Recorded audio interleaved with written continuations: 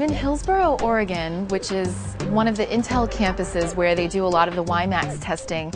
And I wanted to go further in depth and see exactly what they're doing with WiMax and test out one of the cars, just kind of have fun in their campus. So let's go and find out what they're doing. WiMax is a lot like Wi-Fi for having a base station that sends out a wireless signal. But instead of just reaching across the room or down the hall, WiMax signals can cover entire cities, like it does here in Portland, Oregon.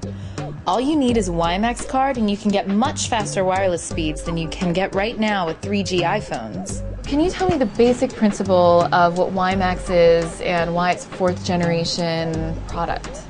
Well, WiMax is a fourth generation product because it's delivering fourth generation broadband connectivity. 3G is really based on a cellular telephone type of methodology. Fourth generation is really the big quantum leap into a new space of what WiMax delivers, because it's an IP-based design from ground zero. So it's designed to operate as the internet operates today in a wired fashion. Everybody's been used to the DSL lines, the cable modem lines, the FiOS that deliver extraordinary data rates to their homes or their businesses.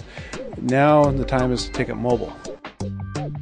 We're going through their labs and just checking out exactly where all the magic is made, and this is one of the spots, correct? This is our interoperability testing lab, IoT lab, where we take our 5350 card.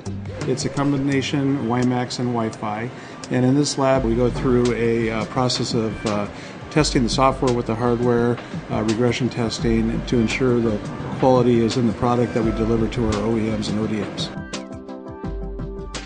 Tell me a little bit about where we are right now. Well, right now we're in our ISP lab, which is more of a support role function for the WiMax efforts. Its primary focus is to give you the same kind of gateway environment that a normal carrier would have in a production commercial network.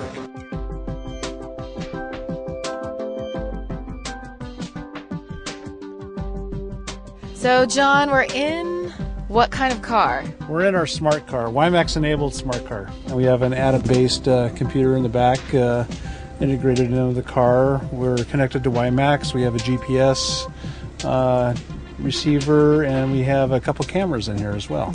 Ooh, where are the cameras? Up, right up here. Okay. The most important question, how fast can this car go? I've only had it up to about 50 miles per hour. Okay.